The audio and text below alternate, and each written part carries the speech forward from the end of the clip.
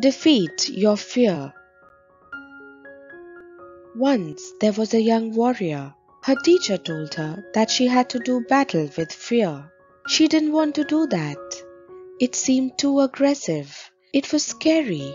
It seemed unfriendly. But the teacher said she had to do it and gave her the instructions for the battle. The day arrived. The student warrior stood on one side and fear stood on the other. The warrior was feeling very small and fear was looking big and wrathful. They both had their weapons. The young warrior roused herself and went toward fear, prostrated 3 times, and asked, "May I have permission to go into battle with you?"